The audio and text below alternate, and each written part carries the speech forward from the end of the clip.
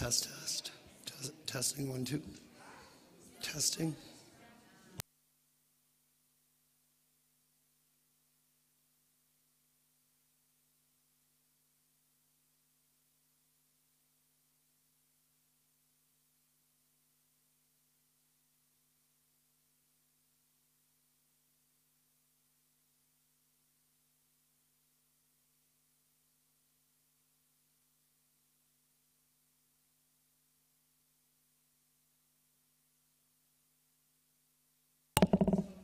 Test, 1, 2, testing.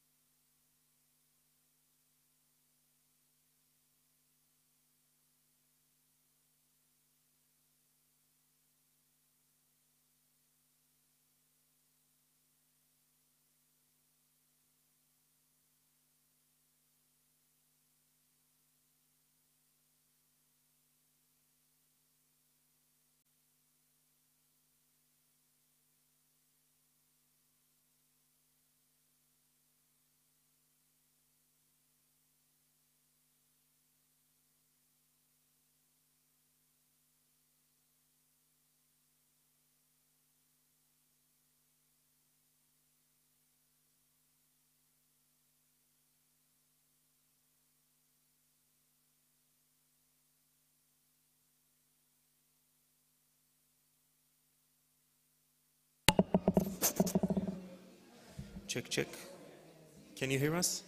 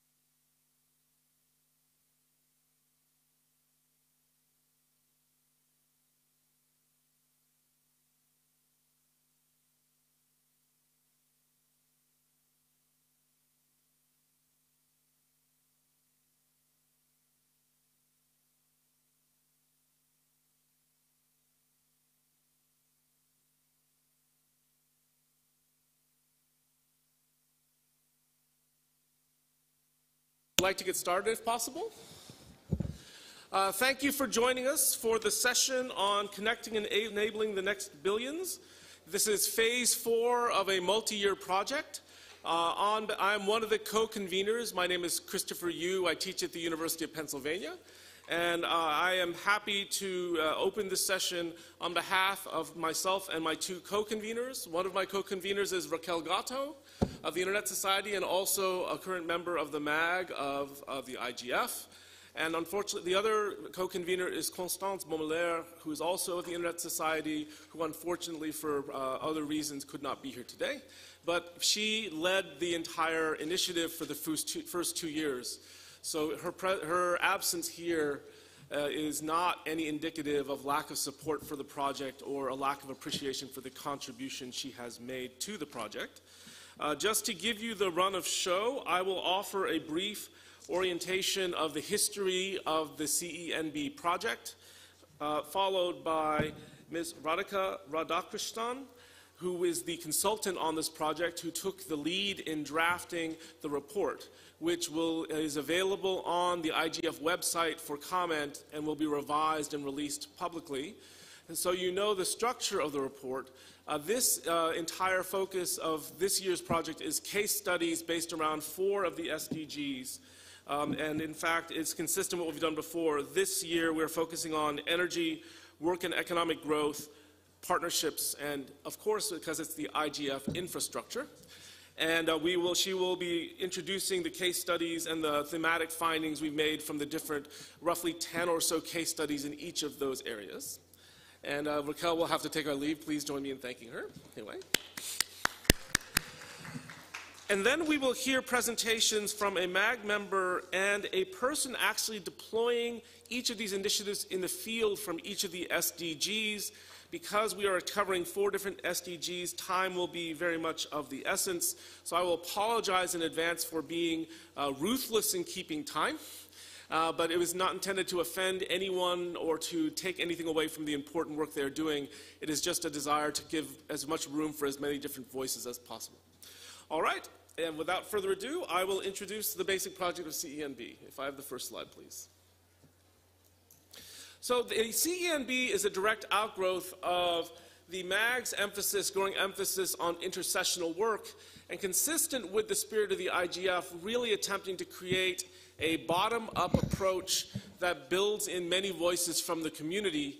So we chose different forms of focus on different topics each year, asked for solicitations from the community, and then drafted a report in each of the years, and then asked for input, further input from the community to refine and to amplify on what we've learned.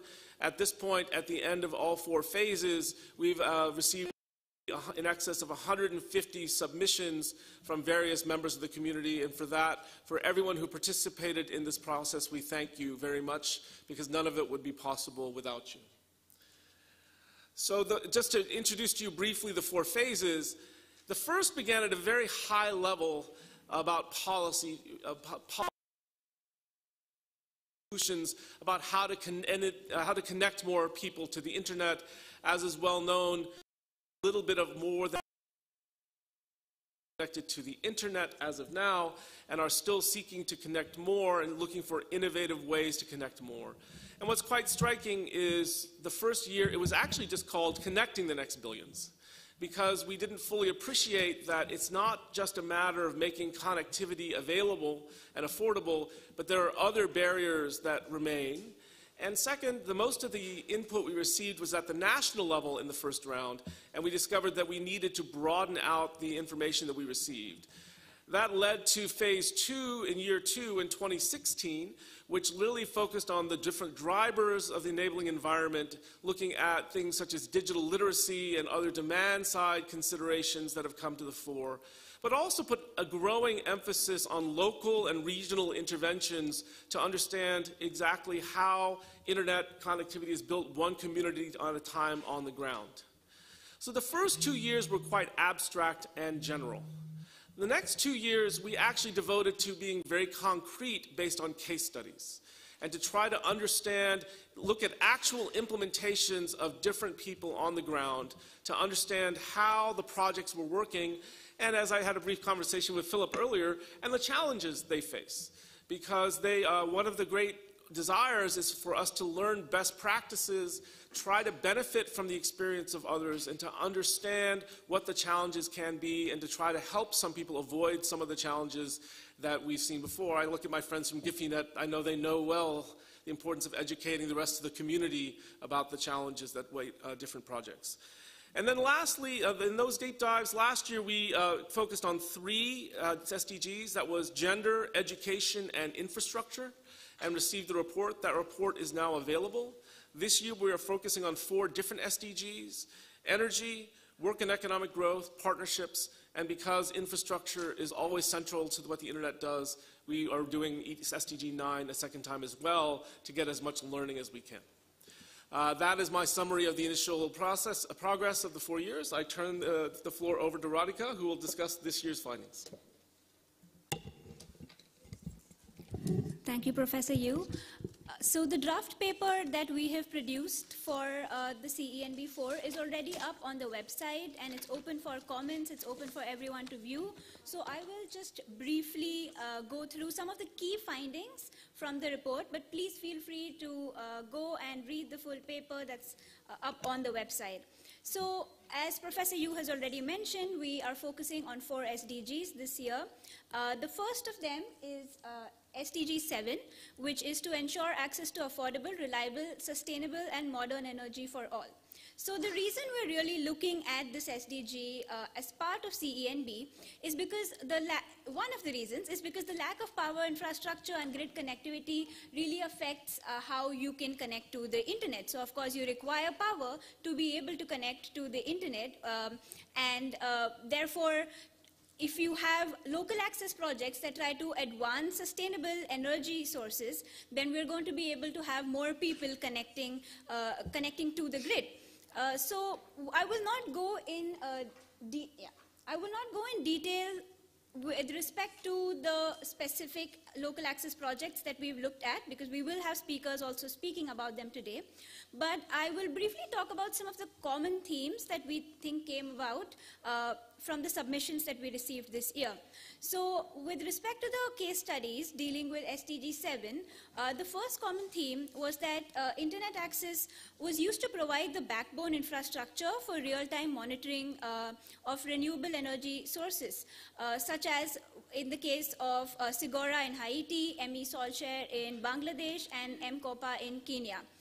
We also noticed that internet access projects often provide energy as a complementary service, so that provides additional sources of revenue for a lot of people, such as in the case of the Mawingu networks in Kenya.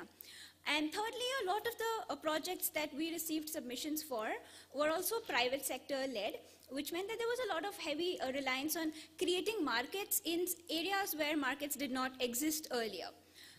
Again, there's a lot more information on all of this on our draft paper, so you can please feel free to go and read that.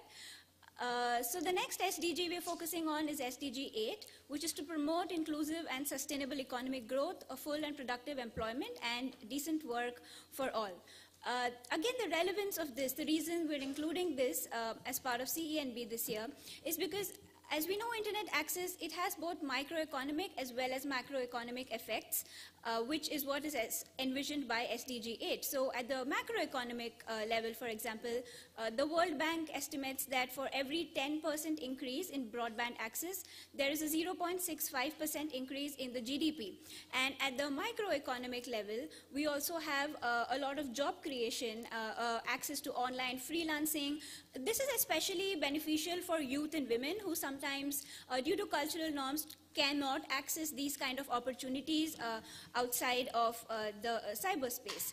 And some of the common themes that came across through the projects that we received were that the modes by which internet access helped span both the demand and the supply side. So, for example, we saw that in Georgia, the connectivity itself was acting as an enabler, but in some other places like Papua New Guinea, the effective connectivity was supplemented through some kinds of training programs and assistance, etc. We also noticed that digital skills training programs were used to complement the traditional connectivity, and we saw this was being especially useful for youth, such as the programs in Nigeria show, and for women, such as the CEDRO shows in Peru. The submissions have also highlighted the critical role that community anchor institutions play. So, for example, libraries, they help in creating meaningful access and supporting communities' goals in economic empowerment. So SDG 9 is about building resilient infrastructure, promoting sustainable industrialization, and fostering innovation. Internet access provides it proves to be a key component of thriving innovation and helps to transform industries. We have seen how mesh networks linking to Wi-Fi signals in villages. Now we have innovative technologies such as TV-wide space spectrum for data use, and a lot of emerging technologies that are being used to help industries thrive. Some of the common themes that we came across in these submissions were, first was the emergence of community networks, which supplemented the traditional connectivity models in remote areas that are geographically isolated in many parts of the world. So examples are, again, you can see on the screen, we have in Mexico, Argentina, projects that are aiming to do this. We also see that there is a lot more proliferation of unlicensed spectrum use as opposed to licensed spectrum approaches. And a lot of the internet connectivity projects were also, the ones that we received were also a smaller scale. They were specifically focusing on certain sub-communities, which really highlights the importance of regional and local specificities, as we have been talking about throughout the phases of CE and B. Lastly, the SDG that we focus on is SDG 17, which is to strengthen the global partnerships for sustainable development. Now, internet access projects facilitate partnerships between different stakeholder groups, and you cannot advance these goals as a single stakeholder, so partnership between different stakeholders is absolutely crucial for attaining all the goals and visions that we've been talking about. Some of the common themes that we received among the projects were, first, that there were different levels of aggregation that we received projects at. So some were international partnerships, such as the World Economic Forum's Internet for All. Some were regional, some were even local partnerships. And a lot of them had specific issue verticals. So, for example, Equals focuses on the issue of gender digital equality, and we have Joyce today who will be able to speak later on more about this in the session. Some partnerships also had country champions and working group coalitions, and some of the submissions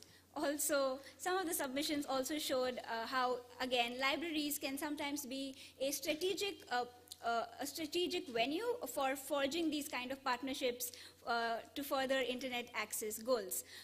So that is briefly the highlights of some of the things that we've been working on in our paper, and I'm sure the speakers will add a lot more to this as we go ahead in the session. Thank you. Well, thank you very much, Radhika. I mean, she's done excellent work pulling together a lot of different threads. Just to give you a little bit more color on the different aspects to get into specifics, on the energy SDG, all of them are solar. Interestingly, one of the different infrastructure projects, though, there is one battery-oriented power system, which is quite different, and it's an interesting model. We'll see how that works out. Many of the solar projects or the energy projects are focused on internet connectivity, but some of them are explicitly focused on agriculture, both in terms of running irrigation system and agro-processing for different facilities. And economic growth, there's a wide range of projects. Some are about engaging in promoting economic activity in mountainous areas. Some are on digital training, as Radhika mentioned, based in libraries. Others are based on women, youth, entrepreneurship. One is offering training in law. And there's a number of them trying to increase the expertise that farmers bring. On infrastructure, as Radhika mentioned, community networks play an important role or an interesting option that people have not fully considered. We also looked at schools and clinics, different aspects in the case studies, but perhaps the one that's the most interesting is the one where they have Wi-Fi equipped motorcycles that drive around neighborhoods and establish hotspots. And it's an interesting model. We've seen different forms of that in the work that we're doing. One World Connected is actually collected over 1,000 innovative ways to connect more people to the internet, and you do see sort of mobile processes that are used to deploy different technologies. Just so you know, I neglected to mention that I am working on the project called One World Connected. If you're interested in more case studies, the Dynamic Coalition on Innovative Ways to Connect People to the Internet is having its session tomorrow morning at 9 a.m. in Sal 8. If you're interested in learning more about that, I encourage you to come and to stop by the One World Connected booth, which is booth number 1 in the village, where we will actually have handouts, again, providing more and more information about these kinds of interventions. Okay, is Wisdom here? No. Is Mary here? Mary. So we are going to change the order of our program because Wisdom is not here yet. So Mary, if I may invite you up now to give your remarks, and Philip, if you would come join us as well. Mary will speak for 3 minutes about SDG 8 on decent work and economic growth. And we'll talk about the different policies that countries should put in place. Please join us, Mary. And then Philip is doing a deployment of actual Wi-Fi in the Philippines. That's right. And one of the things that we're attempting to do with this program, which we did in the last IGF, is not just talk at the high level of generality, but to really bring the people who are deploying these projects in region so they can talk about their experiences, their aspirations, their challenges, and really to provide a map forward on how to proceed. Mary? Thank you very much. My name is Mary, and I'm from Nigeria. First, I want to start by saying that we all agree that the internet is a disruptor. There are legacies, there are issues, and for economic growth, it could be, well, good, but on SDG 8, decent jobs, so how can we redistribute the gains of innovation, the gains of automation, the gains of internet development to be able to distribute fairly to both the innovators as well as the legacy skills. We witnessed in my region, in my country, where some health workers refused to adopt new technology because they are afraid they are going to lose their jobs. So now that we are talking about innovation, talking about new technologies, and talking about the economic development and growth, and yet some will lose out. What policies should countries put in place to be able to make sure that they are fairly treated, fairly distributed? How can we start retraining? I am an accountant by profession, but I decided to come to the space of internet governance, ICT, and some, when they speak to me, they think I'm an engineer. So retraining is one aspect of economic development. So when we gain from these new technologies, disruption of automation and new things happening in the space, we should also, on the other hand, give back. The mental set and the orientation, people are afraid to embrace new things because they are afraid they want to keep their jobs. So if we are going to create decent jobs for all, not only that we are seeing new things happening, but also we need to retrain the legacy skills so that we can key into what is happening currently. So that's my point. That's the point I'm bringing out. That's the thing we should take home with us. What policy with our countries, with our organizations, with our communities, what do we do to reorient legacy skills to be able to key into the new development, and all of us will hold hands and go and grow together as we develop economically. That's where I'll stop for now. Thank you. Thank you very much, Mary. And I neglected to mention, Mary is also a member of the MAG, so thank you for your service to the entire IGF community. Without further ado, I introduce Philip, who will share with us his experiences. Hi guys, good morning. I'm Philip from the Philippines, easy to remember. The name of our company is Wi-Fi Interactive Network, or WIN for short. We're a 3-year-old tech startup based in the Philippines. So our approach is a little bit different because we're a private enterprise, and we're trying to figure out, is there a commercial model out there that we could test wherein we could actually provide affordable internet access to the people that are underserved and unserved. So we've been at this journey for about 3 years now. The first model that we tested, and I'm going to share with you the different trials that we've undertaken just to give you some flavor of what we've tried to do. So the first model that we tested was a model where we would provide internet access through the mom and pop stores based within communities. These mom and pop stores are called sari-sari stores in the Philippines, and there are different versions in each country. So typically this would be women-run, very small stores that sell mainly consumer goods like shampoo, soap, milk, and whatnot. So the idea was, what if we provide internet access to consumers in exchange for purchasing preferred brands that would actually pay for the internet access?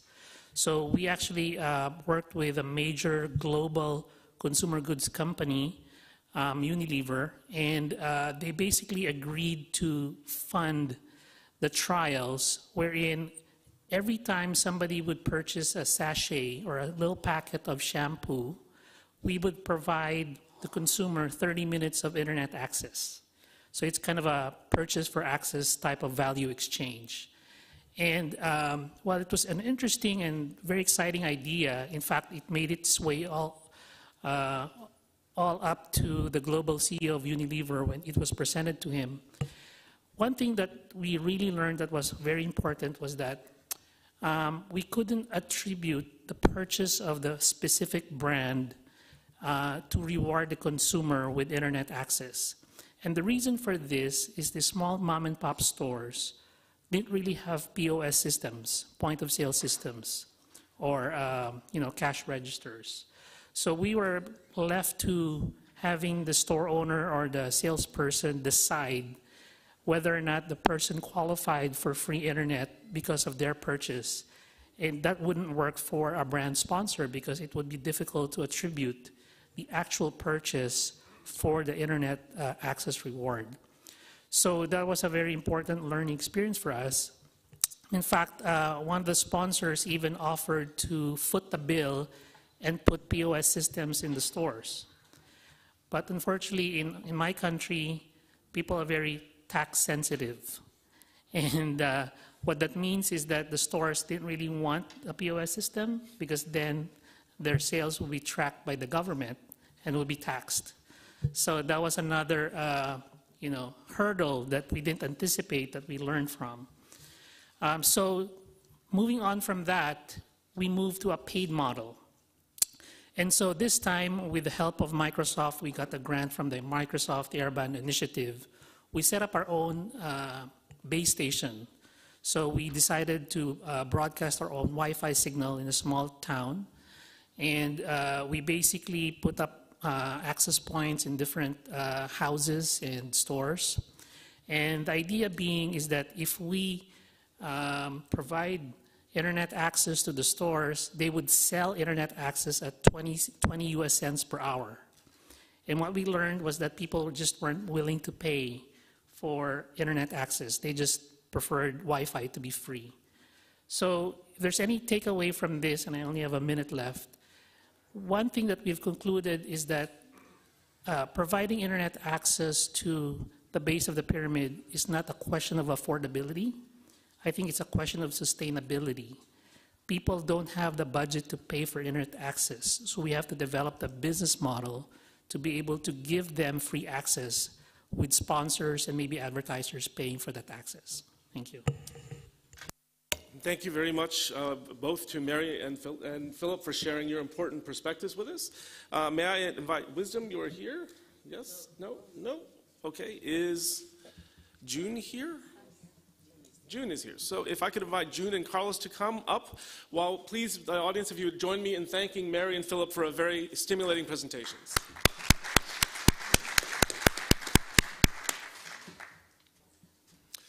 We will now proceed to SDG 9, Industry, Innovation, and Infrastructure. June Paris, member of the MAG, will introduce the importance of the topic, and Carlos Ray Moreno will share with us the important work he's been doing with community networks all over the world. June. Hello, I'm June. I'm from Barbados. I'm looking at policy number 9, policy options for connecting and enabling the next billion. And our topic is actually how to build resilient infrastructure, promote sustainable industrialization, and foster innovation. Develop quality, reliability, sustainable and resilient infrastructure, including regional and transborder infrastructure.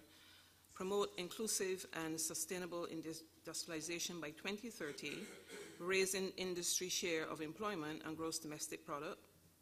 Increase the access of small-scale industrial and other enterprises, in particular in developing countries, to financial services, including affordable credit and their integration into value chains and markets.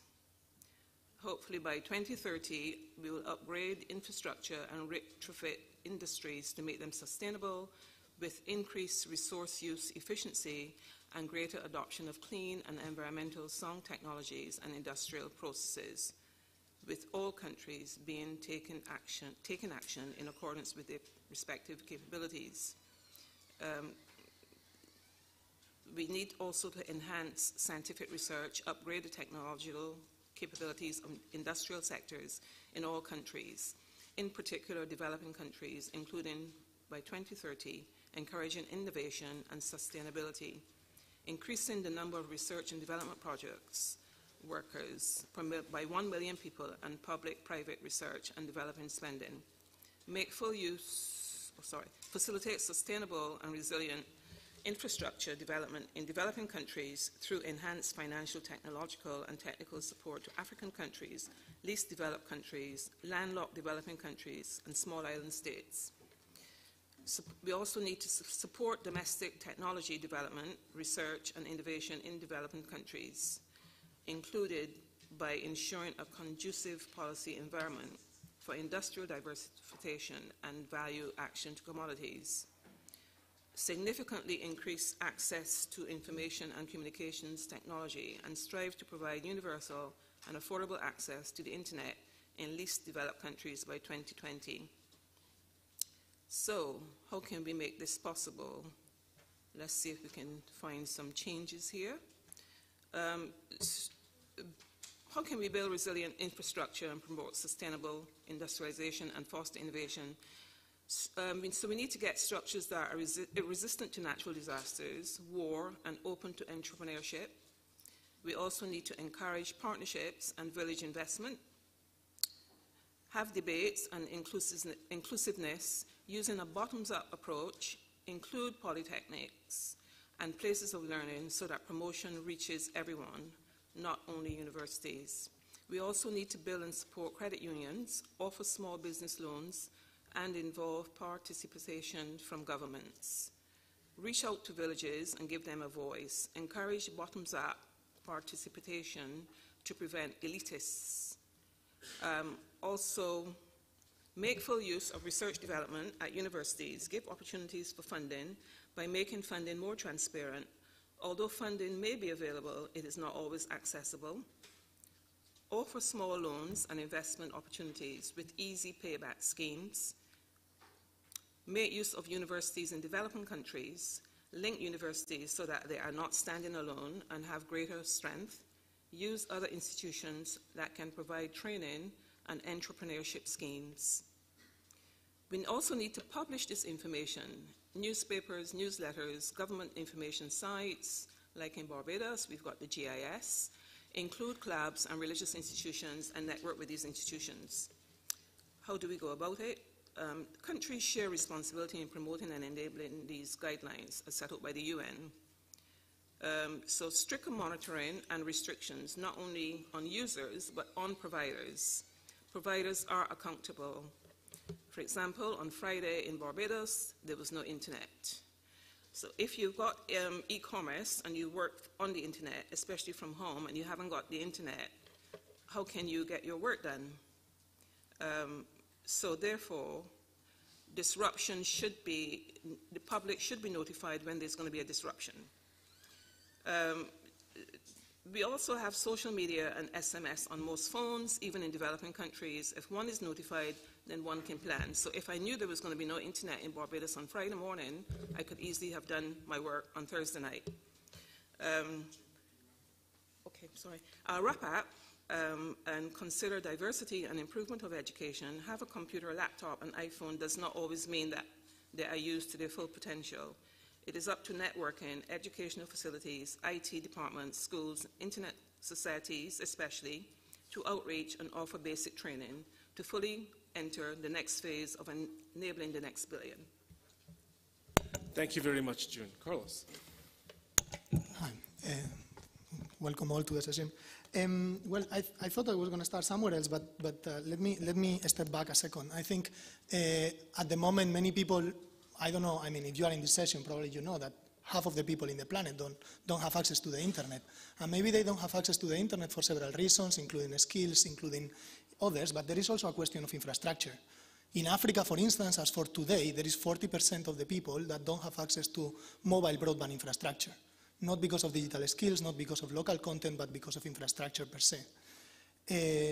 And the main actors, those that are represented at the GSMA, are actually recognizing in reports that have come out in the last 2 months that this is not going to change much in the next 8 years. Actually, the trend is that mobile infrastructure and the pervasiveness in rural and remote areas where more of the unconnected live is not going to grow that much. It's actually plateauing. So in that context, I think in the introduction it has been noted that there are new actors that are actually contributing to this debate, increasing the infrastructure in those areas that traditional market players are not able to provide connectivity, right? And this is happening in many cases because the telecommunications landscape, as Stevenson has said in some of his writing, is changing, right? Like, the value chain of the telecommunications network infrastructure is becoming disaggregated. There is, people can actually invest in the last mile because there are other infrastructure in place in the middle mile and in the backhaul that are actually in place for smaller actors to make use of it. There is a huge spread of fiber optic, both intercontinental, undersea cables, as well as national. I mean, it's booming, and in many countries the pervasiveness of fiber is big, and again, it allows smaller operators to actually tap into broadband infrastructure. There is a huge change in the last few years in last mile technologies. We were mentioning TV white spaces, GSM, etc. It's not only in the technologies, but in the cost and in the way they are designed for connecting the unconnected, in the sense of low power, low cost, etc. And there is also some openings and some changes in regulatory environments that are allowing these smaller actors to actually make use of these technologies and these changes in the infrastructure to provide affordable and universal access. And yeah, some of these actors, you've mentioned them, and they've been cited before, community networks and small operators. And I would like to maybe stop on some of them just to highlight the ones that are in the report, just to highlight some of the issues that I was mentioning before. One of the ones that was described was the Zapotec community in Oaxaca, in Mexico, is using low-cost GSM autonomous infrastructure that connects via Wi-Fi to their voice over IP provider. And is providing connectivity in places where there was none. And it's doing so because the Mexican government is the only one that has set up a set aside for social use of a spectrum that is not used by the operators in these areas. it would be interesting to see similar examples in other places. Other two examples that are mentioned are TV white spaces in Colombia in particular, with the projects from Colnodo and Lavazza. TV white space is a technology that has a huge potential to increase infrastructure in these remote areas, yet very few countries have actually regulated and gazetted these regulations to use these technologies. In Colombia, in South Africa, in the US, actually I read yesterday about a very interesting project to connect libraries in the US using TV white spaces technologies. Why there are no more countries implementing these regulations, right? Then we have the traditional Wi-Fi that is being used in many places. In the Philippines, you just mentioned it, it's described in Uganda, in other countries, both for fixed Wi-Fi, I mean long hauls, as well as for access. And then there are other providers. You mentioned Giphy, that is not in the report. Oh, wow, 1 minute. Oh, wow. Okay. That are deploying fiber. I also wanted to mention that it's not only that community networks are contributing to SDG 9, they are contributing as well to SDG 8. Many people don't see that they are small and medium enterprises that are employing people, that are contributing to the digital economy in many ways.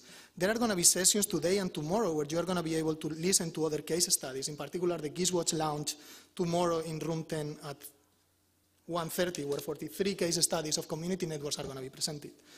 And then around policy and regulatory changes that might be important to enable more of this. I think the first one is to recognize these actors, to recognize that in spite of not having had any support from regulatory frameworks, from funding agencies, etc., or very, very little, they are actually thriving and they are actually providing connectivity in places where there was none. Recognizing them as viable actors, I think, is very important from governments and from other stakeholders.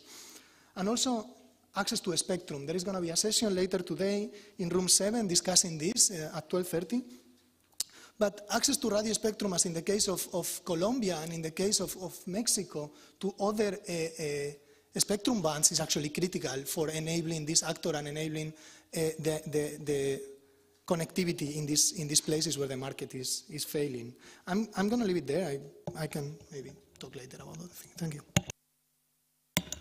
Thank you very much, Carlos. I also should mention that we have with us here is Jane Coffin from the Internet Society, who has been doing instrumental work in promoting community networks and supporting through a wonderful grant program that Internet Society runs, making it possible for experiments like the kind that Carlos is discussing to take place all over the world. So on behalf of us, we thank all of you at the Internet Society for that work as well.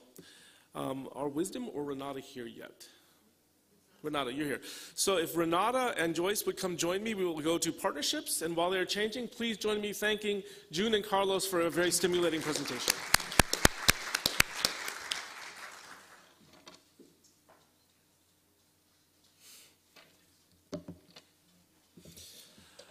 While Renata and Joyce are joining us, they will be talking about SDG 17, which is Partnerships for the Goals of Internet Connectivity. We'll begin with Renata to talk about why this issue is important, and Joyce to talk about what lessons we have learned.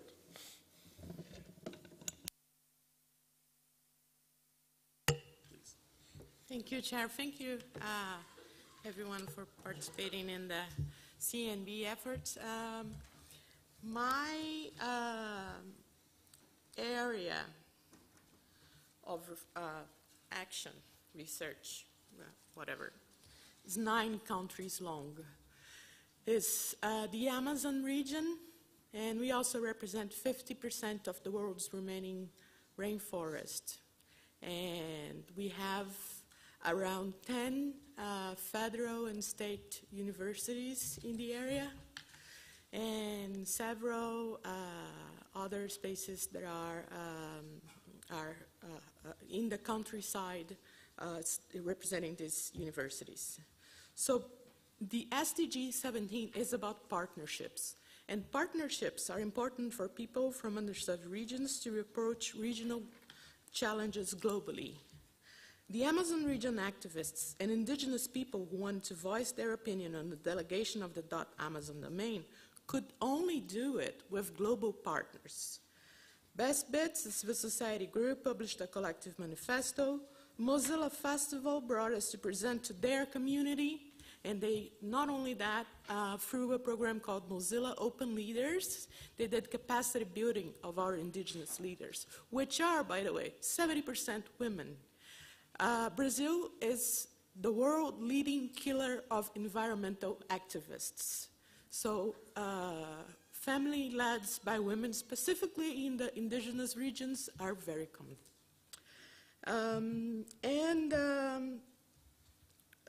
We also, in IGF Brazil, had a workshop on the theme. IGF Colombia and Guyana approached the theme. IGF Ecuador invited us to speak remotely in the session. And ISOC was very important for us because it enabled us through ISOC Blockchain SIG to do a chapter-run project. And at Black IGF to formulate the embryo of what we hope someday will have the Amazon IGF. I hope you all come. And we have Caribbean partners because we're all part of the CARICOM, Caribbean Communications Treaty region. And the ICANN Global Indigenous Ambassador Program already brought 2 indigenous fellows for meetings. Duolingo has put Aymara, the Bolivian indigenous language, for their new indigenous languages program. It started with the Amazon languages and the Andes region languages. And the ISOC Indigenous Summit in USA had our online attendance. And little by little, our partnerships expand the 9 countries border of the Amazon. And we will never stop. We have just started. Thank you very much for that very inspirational message. Joyce? Thank you, Christopher. Good morning, everyone. I just wanted to say that when you look at the Sustainable Development Agenda, it really requires partnerships to achieve those goals between governments, private sector, civil society, academia, and the technical community alike. So the challenge that brings the efforts together on all the other 16 SDGs, actually. So at the same time, when you look at the Tunis agenda, the different stakeholders from the internet ecosystem have agreed that an inclusive and sustainable development cannot be achieved without global success of the internet, which was a big statement, was important.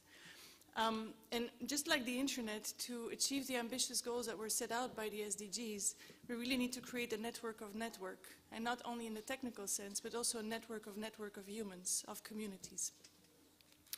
And if you look at it really, the harder the issue you look at, and the ambitious goals of the SDGs is definitely one of them, the more multi-stakeholder approach you really need to achieve those goals.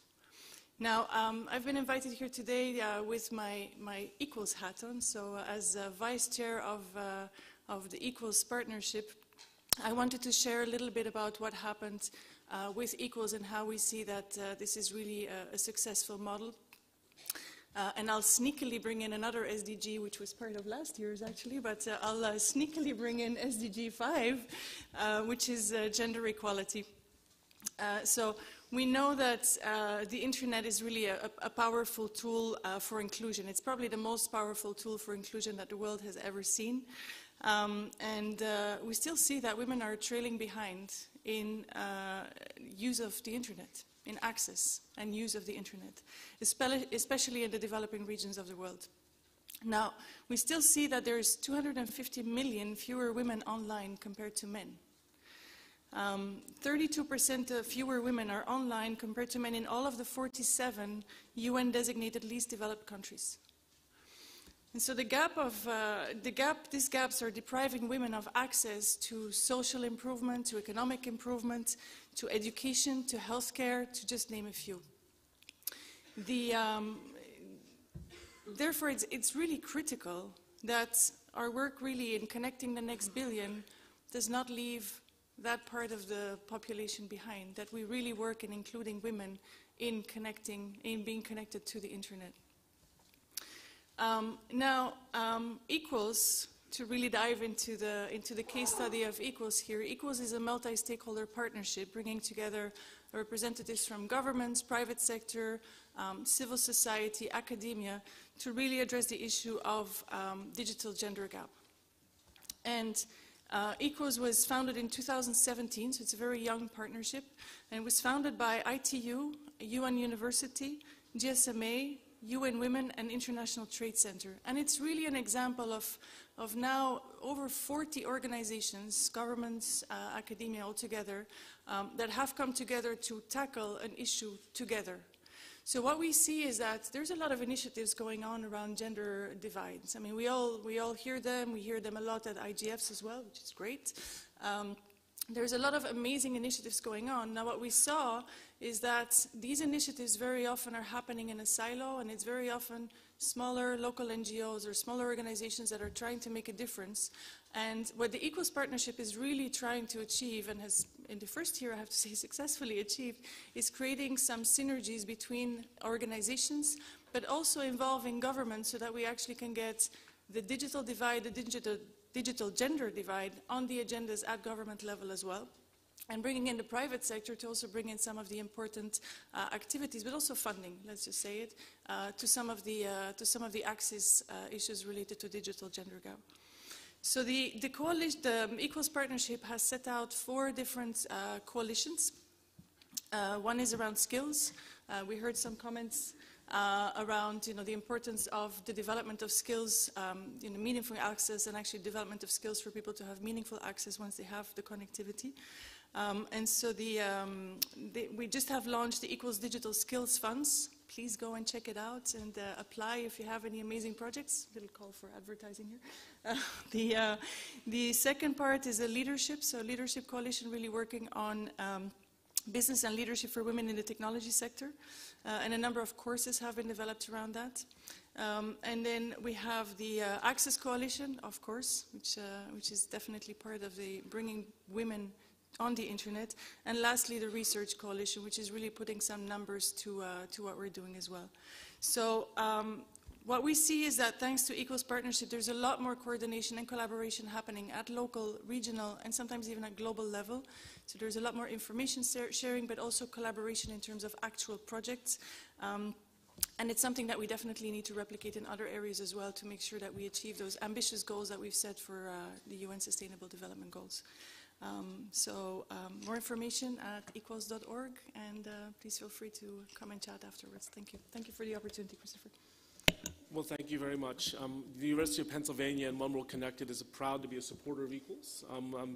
The work we're doing on case studies is feeding directly into the project and the best practices forum here on gender as well. So we're delighted with that work, think it is very important, and thank the Internet Society for your speaks here. I mentioned Jane and the work she's doing with the community networks earlier, and the fact that 2 of the other co-conveners of this session are members of ISOC shows ISOC's deep commitment to the issues generally about connecting and enabling the next billion, and issues such as equals and gender as well.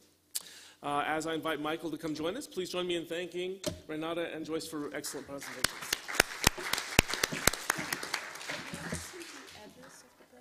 Sure. Excuse me, so just leaving the online address of our project is netcollective.wordpress.com. Thank you. Thank you very much, Renata. So I gather Wisdom is not here yet, correct? I've not seen him. Okay. So unfortunately, our MAG speaker who was supposed to introduce this session has probably been detained by the process of getting registered. But Michael Ogia has agreed to do double duty, both talking about the overall importance of the issue as well as talking about the important projects that are going on. Thank you very much, Michael. My pleasure. Thank you for having me. And I'll just say quickly, although I'm here in the official capacity on behalf of the Global Forum for Media Development, here being at the IGF, I'm speaking now really with my very personal hat on. Sustainability is a key passion for me when it comes to internet policy, and it's unfortunately something that we don't quite address often enough. So I really hope to address wider policy gaps. Policy gaps under the wider umbrella of sustainability, not just specifically to energy. And really, one of my key theses that I've been making for the past year, or more than that, is that we cannot legitimately discuss internet access without addressing sustainability.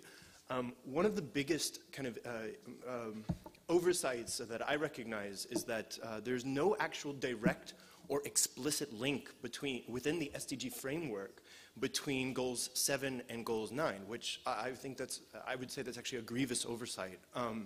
It's not just about things like data center power use. ICT electricity use is growing in general. Current estimates say that ICT energy use is about 10% of all global electricity use, which accounts for about 2 to 3% of all global greenhouse gas emissions. So it's something that is quite relevant, yet the relationship between energy and internet is, although to me it's clear, still about well over 1 billion people still lack access to reliable energy, especially within the global south. And according to the Digital Dividends report in 2016, more people have access to mobile phones than they do to reliable energy or clean water for that matter. So energy and sustainability should consistently be part of our conversations. We should not look back and address sustainability in retrospect. It should be integrated into the core of our work, into the core of technological design, whether that be devices or networks, etc. But as well, sustainability should be a public policy consideration. It should be a basic requirement, especially as it relates to things like the Paris Agreement and other climate and environment-related agreements.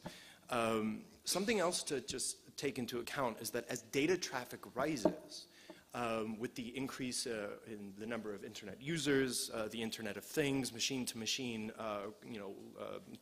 traffic, etc., so does energy consumption. Although energy efficiency is rising, so is the amount of devices that are connecting to the internet, so is the amount of high-definition video that's being consumed per year, so is the amount of traffic in general. So these are all very relevant issues that are not getting, unfortunately, enough considerations at the policy level.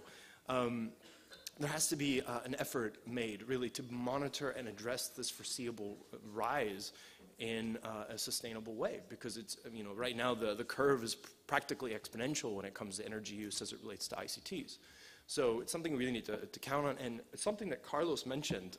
He was talking about how community networks have been such an integral part of connecting to SDG 9 and SDG 8. Well, the fact is they're also such a big push, or there's such a big actor when it comes to SDG 7. The community networks are hugely advantageous here because energy and power issues are typically one of the first considerations that community networks have to take into account when they're building community infrastructure, particularly in remote and rural areas. So, this is really a holistic issue, and it's one that, to me, it's impossible to see SDG 9 and not look at SDG 7. So, Christopher, how are we doing on time? 4 minutes. Perfect. So there's a few different projects that I want to highlight, and you can read more about them in the document.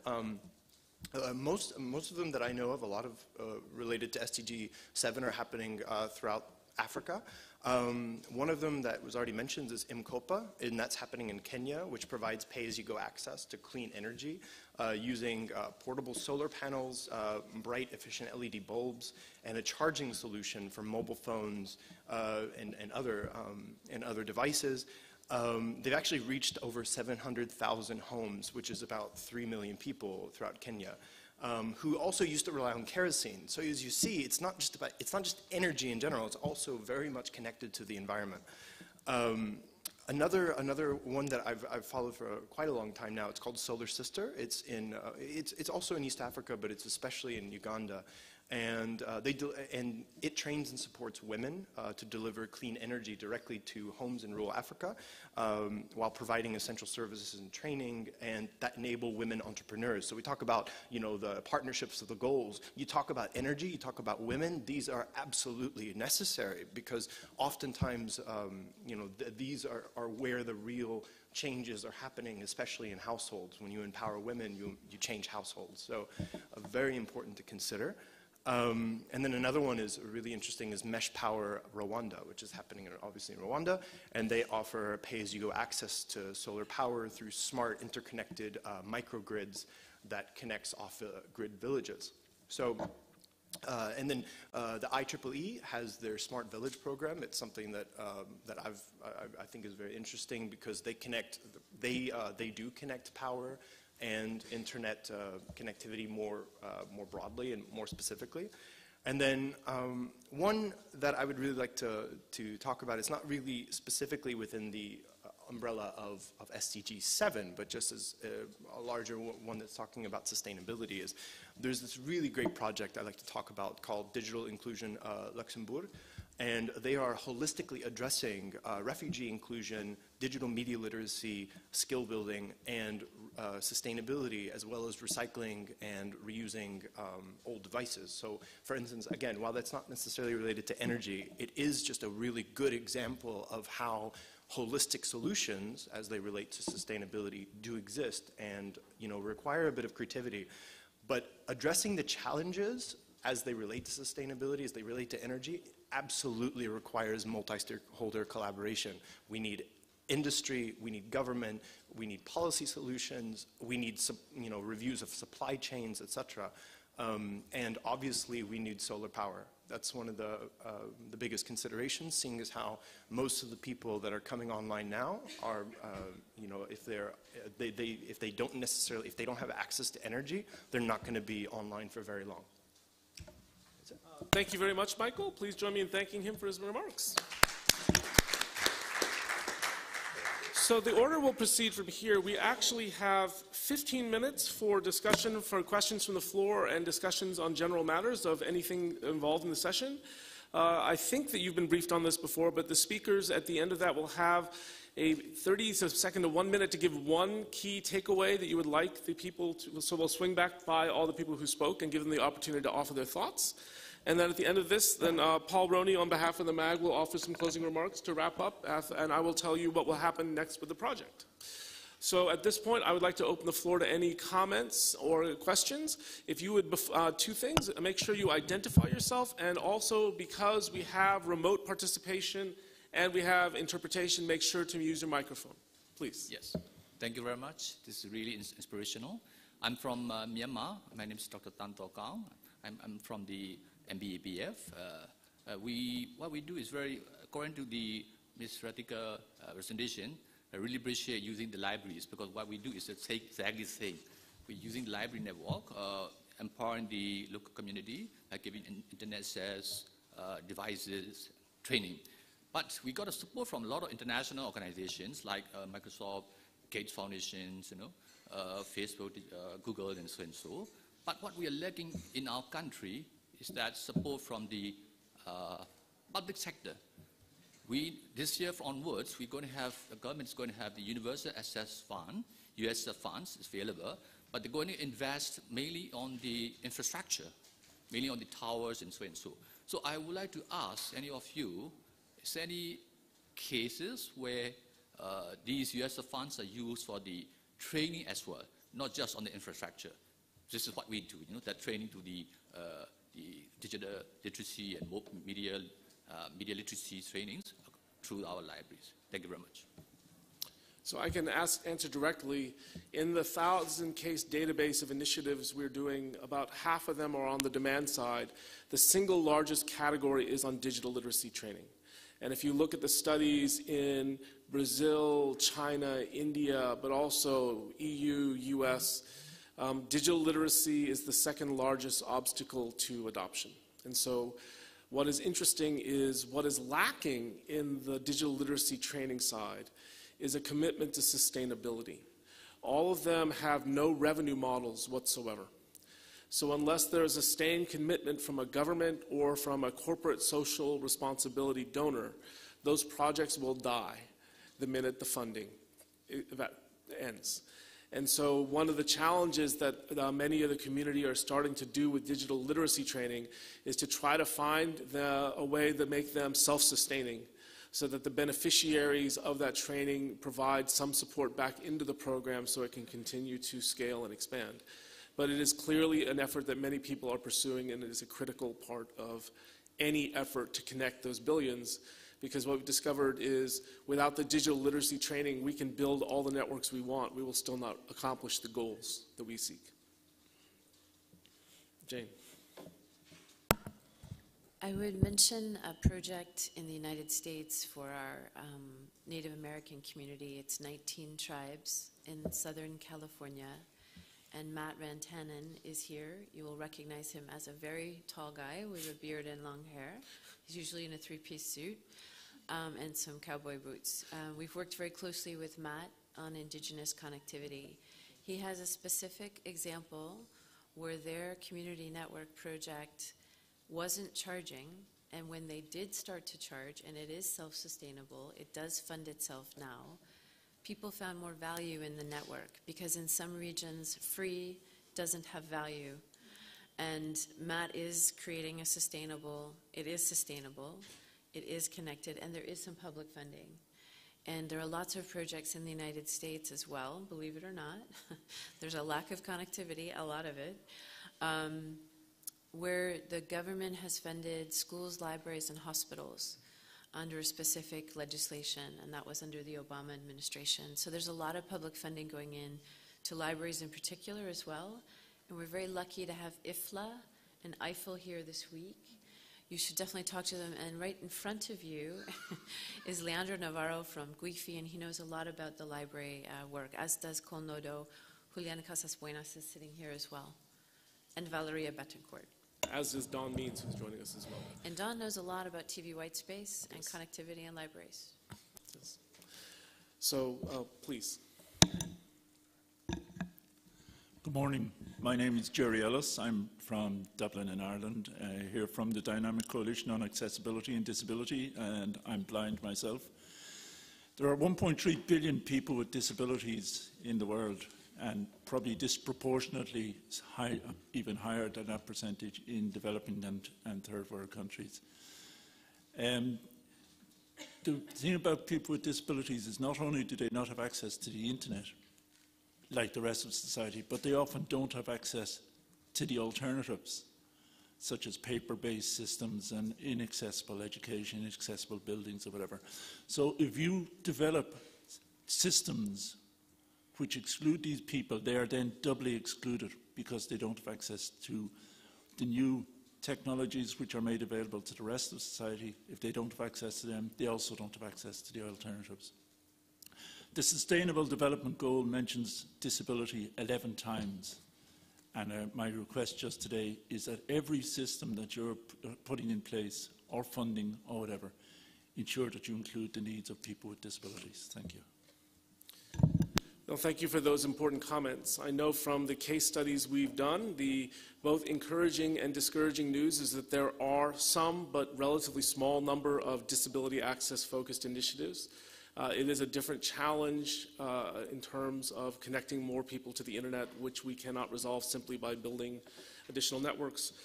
In reference to the comments that Jane made and the most recent comment, there is a session being held on hybrid business models, which are not entirely privately focused, but also combine federal government funding, being held tomorrow in Sal 8 at 4:10. And on disability access, that One World Connected is participating in. And tomorrow in room 3 at 11:50, there is a session being held on accessibility improved, building inclusive societies with AI. And one of the goals of that is about increasing disability access as well. Sorry, Jerry, again, just to say, in room 3 tomorrow morning from 9 o'clock, there are 3 sessions in a row on disability. I'll be chairing the middle one at 10:10.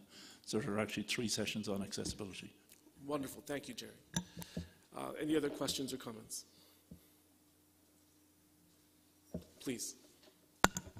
Hi, my name is Eric Huerta from Rhizomatica. Just to call the attention on 2 of the presentations that were done, it made me think a lot the 2 approaches that I saw in solving the problems of unattended areas or unattended connectivity areas. One of the models, or many models mentioned by the person from Philippines, and also the solution talks by Carlos Rey Moreno on both sides. I think it's important to rethink how we approach to the problem, and how do we consider new ways of, new models that are not necessarily based on the same architecture of the network, and think different ways of architecture of the network in which communities could do those parts that are not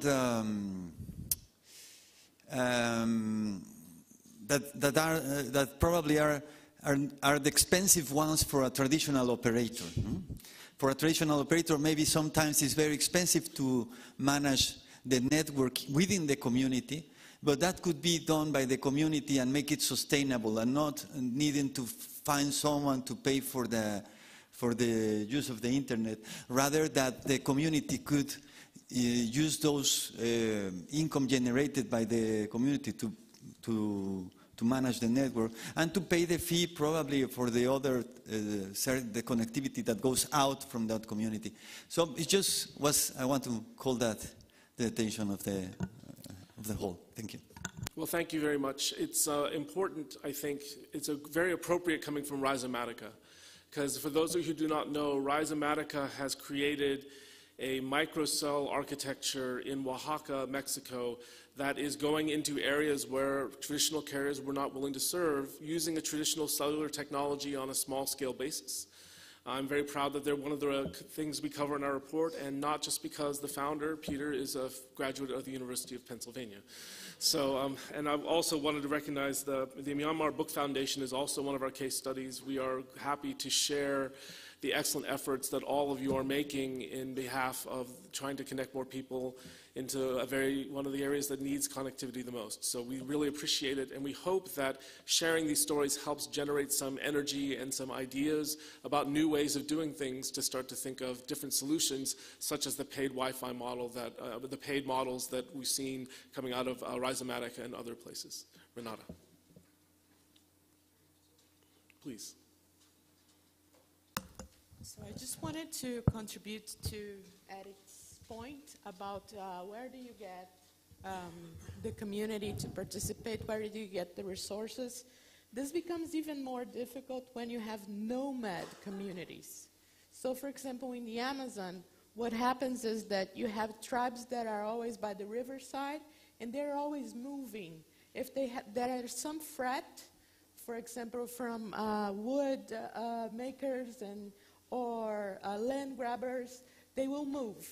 So that's an extensive network of rivers. And what we do count on is to have routers on boats, on small boats, canoes sometimes, passing along to share the connectivity in the villages. I have a student, she leaves on Monday, on Sunday for a class on Wednesday in the capital, and during the whole day she goes community to community using internet, using maybe mostly mobile messaging to teach students.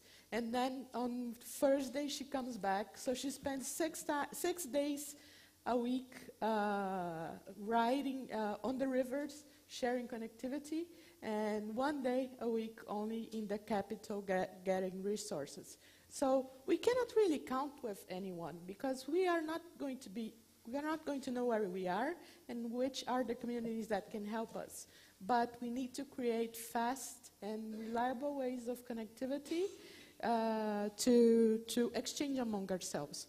Also, I would like to say that we're counting this story also on we are telling the story also on the launch of the GizWatch. Well, thank you very much.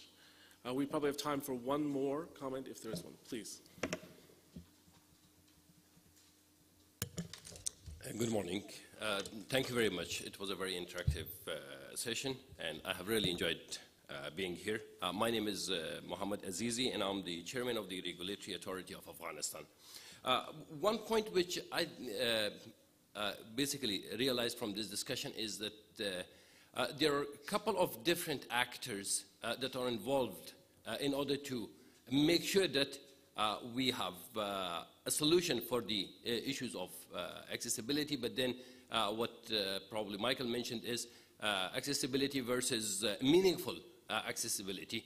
And I think we have to really understand one fact, that it is a real multi-stakeholder effort that will give us this success. The government and the regulators, they can only work on the soft sides of the equation, whereas the industry comes with the solutions. But when it comes to the users, there we have got a number of different stakeholders, and what I really appreciate is that you have brought the people who, as the non-profits and as the real players in the field, they have shared their experiences. So I think the message that I would like to convey is that we really have to strengthen the bond in order to make sure that all these stakeholders on continuous basis work together. Thank you. Well, thank you for that important perspective. What we've learned the hard way is that, yes, the industry is the backbone of a lot of the deployments, and the government plays a key role. Government funding is limited, and the industry's ability to reach the entire country will not be sustainable based on their obligations as going enterprises. So that is where hybrid business models, community networks, funding, seed funding on capital expenditure by USF, that is on sustainable projects, can be understanding how to use and marshal all the different parts of the resources becomes critical. And that's why I think a venue like the Internet Governance Forum, with its deep commitment to broad representation of every multi-stakeholder group, is important, because it emphasizes that we are not enemies, we are collaborators. We are all pushing towards the same goal, and that we need to find the best way to maximize the limited resources that we have so that they benefit as many people as possible. And so I thank you for your comment. At this point, I will close the open part of the participation. I will reiterate, this is only midway part of the process. We have a draft report out, which I encourage all of you to look and consider. For those of you who would like to give input, we would very much welcome any suggestions you have to improve the report. If you have a project that is not mentioned, we really depend on a submission process for people to generate information for the report. If you feel that your project should have been included, I will say anything that was included in the 2017 report we did not repeat because of just the lack of a need to repeat ourselves. But if there is something you would like to be included, we would very much welcome your contribution and would find a way to make sure that it is incorporated before the final output. And again, I would invite anyone who is interested in these case study-oriented presentations to consider joining the Dynamic Coalition meeting tomorrow morning at 9 a.m. in room 11. So at this point, I will now allow each of our participants to give one key takeaway if they would like to, on the plea, in the essence of time, to keep it relatively short, if I may. Why don't we start over here? Mary, do you have anything you would like to share as a last thought? And please use the microphone because of the remote participation.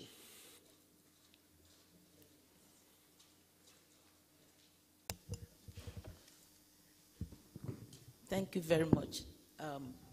As I said, since we are looking at economic development from connecting the next billion, there must be fair distribution of the gains of what the new technology will bring. That's one. The second thing is that there must be proper reward for the developers, those that have developed new networks or new application or startups.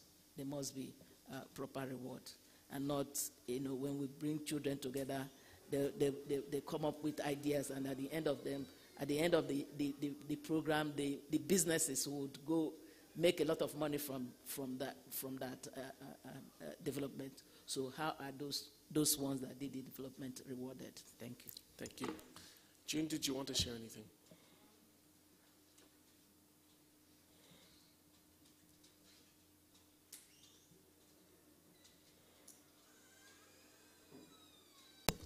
Hi, reminder, and June. At the end of the day, as Mary said, businesses will make money from good connections and everything. But I'm going to say we rely on connecting tools like WebEx, Zoom, Skype, WhatsApp. But none of them work really without a good Wi-Fi connection. My problem is Wi-Fi connections, as you realize by now. We make payments online using various methods, but again, we need a good connection to do this. How can we work in e-commerce without good connections? We email and text, and we need a service, and we also need a network provider to do so. Thank you, Joyce. Thank you, Christopher. I'll keep it very brief. I think we all heard from the various people speaking today that the partnerships and collaboration is really key. I think whether we speak about community networks, whether we speak about energy, whether we speak about digital skills development, whichever of the topics we talked about today, none of them would actually have any form of success if we didn't actually actively collaborate and partner with each other to come to connecting that next billion. I truly hope we can, this forum actually allows for even more partnerships, that we can make more connections, and that we can actually enhance the work we're doing together, scale the work we're doing together, and actually get to the end goal that we all believe in. So, on equals in particular, obviously, I hope we can replicate that model in some of the other SDGs that we're working on as together. I just want to thank you for being here and for being so passionate about this topic that I think we all share. Thank you. Thank you, Joyce. Renata. So I would just emphasize something very important. Partnerships are not dependence. So partnerships are about collaboration, they're about mutual exchange. You can imagine that for us, in the Amazon region, a very well-known online retailer came with some very nice offers for us for social projects, but what we want is not to be dependent on a partner, because we know that that's not going to be long-lasting. We need to have our own way of doing things in our community. So partnerships are about being honest to each other, finding what you have to give and what you need from other stakeholders. We had a very impressive participation from municipal government stakeholders who climb trees and put our routers there. And this is like something they do voluntarily. So it's completely different from what beaded collar offer you would expect. Thanks. Carlos. Thank you. For me, I think is the point of, you were talking about resources and how to share resources, and how do we see the connecting and enabling the next billion as something that is a market failure, and therefore we need to start thinking outside the market and sharing those resources in a way that enables social development instead of profitability. I'm not sure I agree with you that it's a question of sustainability. I think it's a question of affordability, because there are a lot of resources, from fiber to spectrum to towers, that are there to be used and to make these cases affordable and sustainable, that people are not willing to share because they still want to take the last cent of the people that don't have money. So I think if we start rethinking outside the box and sharing resources to enable and connecting the next billion in terms of infrastructure and in terms of affordability, I think we could make a different case than the one that we are making today. Thank you. Philip. Yes, thank you. I think that's the kind of the different school of thoughts that we're trying to deal with right now. So when we're talking about affordability and sustainability, from a private enterprise point of view, our experience has been in the Philippines that it's not a question of technology. I think you're right. There's a lot of fiber available. There's even the low Earth orbit technology that's coming on board soon. And I think it's not a question of whether there's enough technology to serve the majority of people. I think it's a question of who pays for that technology. How do we find the monetization model that will offer this service for free? And when you mentioned earlier that free probably doesn't add add enough value, I think it's free to the user, but somebody eventually has to pay for it. And that's what we're trying to figure out, is what's that model that will make it sustainable so that private enterprise corporations would be willing to spend to make this happen. And I think that's the journey of what we're trying to go through right now. Michael. Yeah, I just want to be very clear about something. According to the latest IPCC report, the International Panel on Climate Change, we have about 13 years to fix the Earth, more or less. Sorry to be a downer, but energy is such a key consideration. We cannot legitimately discuss internet access without discussing environmental, energy, sustainability. We cannot be retroactive with the way that we think about it. It needs to be integrated into the core design of networks, of our technology, etc. And I don't think that's the case. We need to work actively, collaboratively to ensure that happens, and it needs to happen yesterday. Well, I think that one of the key takeaways for me is the need to think outside the box. I was thinking about, in our case studies, we have 3 Amazon case studies, including one that is using Cold War-era ham radio towers to supplement connectivity, which I think is a brilliant idea to leverage existing architecture, which many people thought had become obsolete. We'll see if that actually works, but I think that's one of these great creative ideas that can work out. And I think Michael's point earlier is that it is systemically all part of the same problem, and one of the issues that we may solve the cost problem in connectivity is by thinking about it jointly with energy and other issues. Many times the communications network will ask, is there electric power? Interestingly, there are case studies we have where the communication network became established for its own sake and then became the first source of electric power the other direction. So it wasn't communications following power, it was power following communications. And in fact, when we can think about them as joint revenue models that provide overall services to communities, it may create new ways of solving problems that our hope is to study more and more and to share in continuing generations of the IGF. That's just what this project is for. We've reached almost the end. At this point, I will turn the microphone over to MAG member Paul Roney, who not only helps organize the IGF and devotes his time very generously to that, as do all the MAG members, but himself is a person who offers technical support and helps build networks in Africa. Thank you very much, Paul. Okay, thank you, and thank you to everyone for being here. We really appreciate your support. As mentioned, I'm a member of the MAG. I'm one of the co-facilitators of this group, and I'm speaking on behalf of Renata, who had to leave, unfortunately. As mentioned, I'm a TV white space guy. I'm the guy that climbs the towers and gets some communities connected. There's been discussion on the MAG if the CNB is still relevant, and it's something we're still debating. I think it is. I think there's still a lot of challenges. We've almost got 50% of people connected, which means we've got over 50% that are still disconnected. There's been a slowdown. We've got countries, and specifically in Africa, we tend to miss our broadband targets. So this raises the questions why, what is changing? We made progress. We don't seem to be making so much progress. We need to support, I think, community-based networks. There's a lot of talk about community-based networks. We often don't have frameworks in our countries that actually allow these to thrive, and this is problematic. There's often the belief that the existing telcos will connect the next billions. There's a big push for 5G. The big conferences are on 5G. 5G is not going to connect. If anything, it's going to widen that gap. It's really not going to narrow it. But the debate on that, I guess, is open. There's talk about using libraries. There's other technologies. We need to embrace all technologies. We need to look at spectrum. There's a lot of underutilized spectrum, which is just being kept there. We're not getting access to it.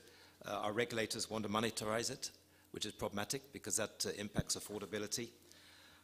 We've got different entities that have their own drives, which are not necessarily driving towards digital inclusion. We've got USS funds that are underutilized or misused. It goes on. Where I live, with the push for 5G, and Africa's pushing towards 5G, most of our citizens still don't have edge. So, you know, what do we really want to achieve? And is there really the political will anyway to connect all of our citizens? You know, that's also something we need to ask ourselves. So, really, in closing, I need to thank everybody here that's participated, and that includes yourselves, being part of the process, all of those that have put their thought processes into this. I need to thank Christoph on my left, who has facilitated this. So, I need to just correct you. Who is not here is Raquel, and I am Renata. So we are the interchangeable Brazilians. I'm the much less marker one. Apologies there. And the co-facilitators on the MAG, and of course, just to close, because we all want to run off, Radhika on my right, who's been instrumental for making this the session that it has been. So thank you. Well, thank you very much, Paul, for your support. As Paul indicates, whether there will be a Phase 5 of CENB is a matter that will be discussed by the MAG forthcoming. If you think this type of work is worth continuing, I would encourage you to approach Paul, Mary, June, the other members of the MAG who are here, and share with them your thoughts. If you are interested in participating, please read the report, give us your input, and if you have a project you think that should be included, we really would welcome your input. If you're interested in this case study work, I encourage you to come to the Dynamic Coalition on Innovative Approaches to Connecting the Unconnected, which will be meeting at 9 o'clock in room 8, and stop by our village in booth 1 in the village at One World Connected. And with that, I declare this meeting adjourned.